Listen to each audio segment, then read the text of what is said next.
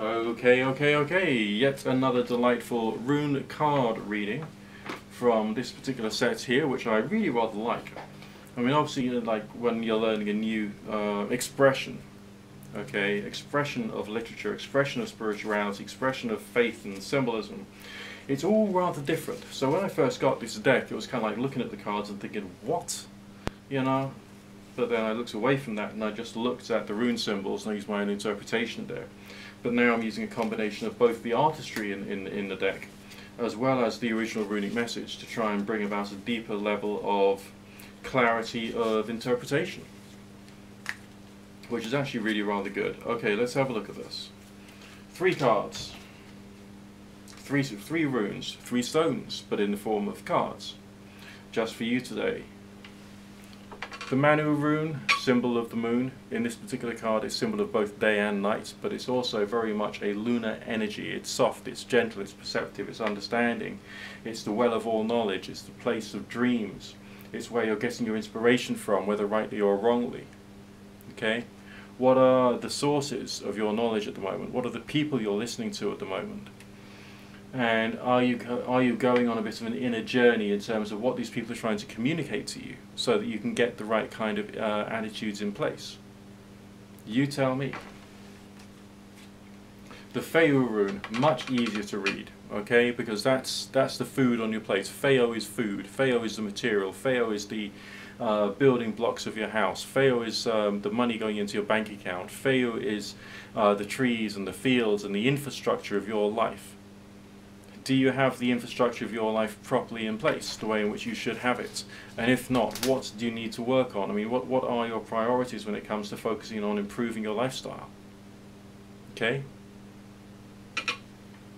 And again, the one which I previously thought was pronounced payoff, but they say it's pertho, which sounds more like something Greek really. Oh, pertho, or maybe some character from a certain Shakespearean play. Or indeed one of the four command, what are they called? Musketeers. That's the word I'm looking for. I haven't had my coffee today, you can tell, right? But they're all upright. The message is therefore clear. It's therefore plain. There's nothing garbled about the nature of the message. So it's to do with what source of information are you using at the moment, how are you using your insight in order to improve your material life. And are you looking at life in an appropriate and balanced way, making sure you're paying attention to your shadow work and you're also bringing yourself more into a full, complete day, so to speak, as opposed to just being in a position of darkness and ignorance and not thinking things through, and it's all being a bit depressing and life pressing in on you too much.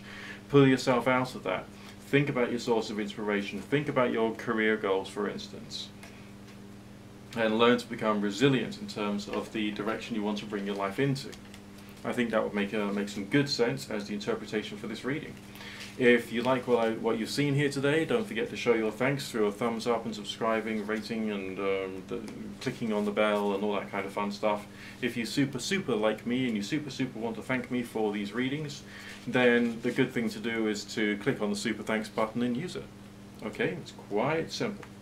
You don't have to if you don't want to, you don't have to if you can't afford it. Okay, you don't have to, full stop.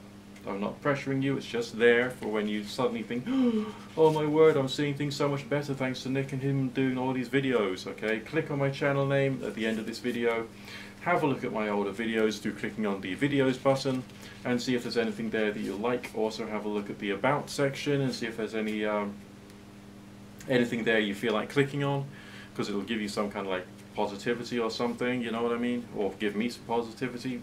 Either way, it's about, you know, spreading the love. I wanted to get into this job because I wanted to do the world some good, and I have succeeded in doing that quite a lot. And I hope I can carry on helping you. There we go. Blessings of the universe be upon you.